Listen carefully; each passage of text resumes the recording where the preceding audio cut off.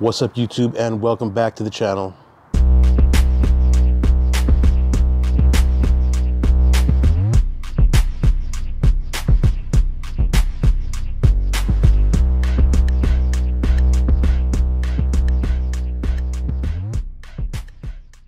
All right, YouTube, this is going to be a very short video. It's basically my update on my GoPro Max camera. If you guys watched my last video, I actually messed up my GoPro Max. I don't have footage of it being messed up, but trust me, it got messed up that day. I actually mounted it on my scooter. Where it mounts, there's a screw on there where the selfie stick screws on, and it actually broke. So the whole selfie stick with the camera fell on the ground. It fell under my scooter as I was braking. The camera itself was just sliding on the ground, lens first.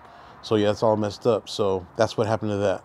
Believe it or not, the process to get it replaced is very easy.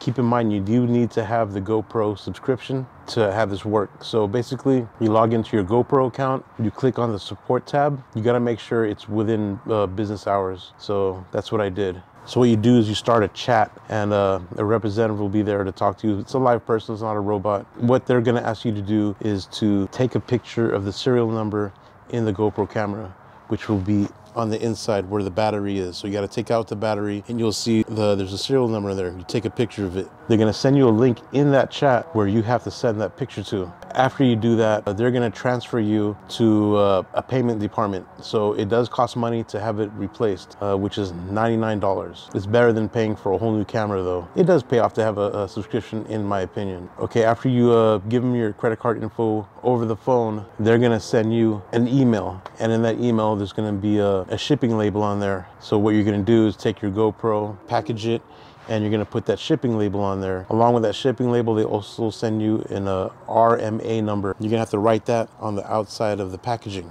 To do that, all that, it's $41. So would you end up paying, you know, $99 plus 41, whatever it may be, and that's what you're paying basically for a new GoPro camera. So I've done everything. I've packaged everything and sent it via UPS. That's pretty much the only option, is using UPS. That's it. They don't use US postal mail or anything else, just USPS, and you can track your camera as it's on its journey there. Today's Sunday, and I've packaged everything, and I'm gonna drop it off to UPS tomorrow, and I'm gonna get a receipt for it, you know, just to be sure. But that's pretty much it. So according to them, I guess it takes 3 to 5 business days for them to mail you a replacement. You could do this twice a year. So you mess up your camera, you know, twice in that year, you can get a replacement, which is pretty good.